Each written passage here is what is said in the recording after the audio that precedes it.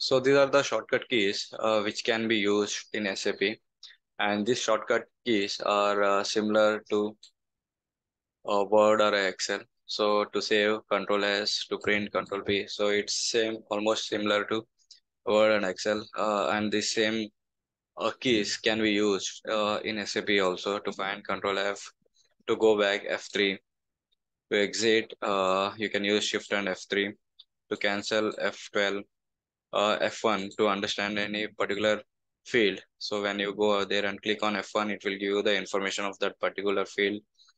F2 is for custom code, basically mostly used by ABAP team. F12. Then to expand and collapse any screen reports or columns, we can use F2 and Shift F2. To open a new section, you can use Control Shift and to uh, see what are the more information of that particular field or values of that particular, you can use F1. So these are all standard and you can use the standard transaction keys.